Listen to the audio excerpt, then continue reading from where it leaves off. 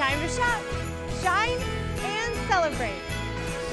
It is time for Madison to shine on. Tiffany, tell us all about this big and first-time endeavor. We're so excited about this first-time project. It's called Shine on Madison.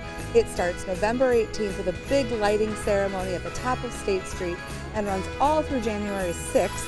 And it's special events, special activities, and really cool lights in the downtown area. We are really nice and busy in the downtown area in the summer, but people are sometimes afraid to come enjoy downtown in the winter, and this is a beautiful reason to come check out the downtown area. So the downtown retailers are having a window decorating competition, and they're sprucing up their spaces, and here we are in front of the soap opera, and we're taking a look at her window.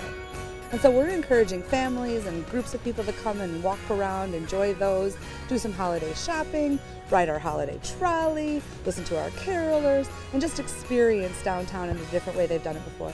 Now, how much fun was this for you guys to work with Zach and his team at Traditions to make all this beauty come to life down here? So it's been a lot of fun to work with Zach and his team. Tiffany did a great job of walking me around these different areas she wanted help with this year and gave me a couple ideas to go off of, but that's what's so fun about this is we get to plan most of it, you know, especially when we do unique things like this.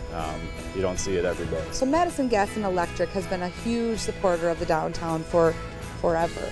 So we want to thank them and the Park Hotel, which is a perfect place to stay if you're coming downtown for the holiday lights. I'd send you that way. And finally, we have to thank the Madison Community Foundation. They're celebrating their 75th anniversary, and they're picking some really unique projects, and we're fortunate to be one of those. So they helped us purchase these lights.